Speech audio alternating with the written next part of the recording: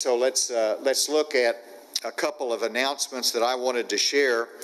First of all, our large indoor event directives. As you recall, in early January, I believe it was January 2nd, we said that if you're going to have more than 10 in an indoor event, you have to have a plan submitted to the Department of Health and approved.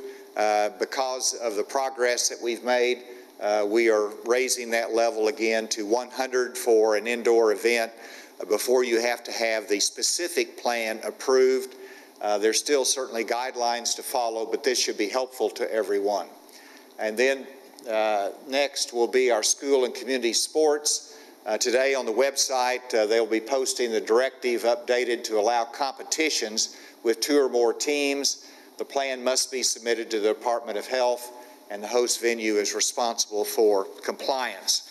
But we hope those directives will be instructive and helpful to everyone who is looking at indoor events or those particular activities.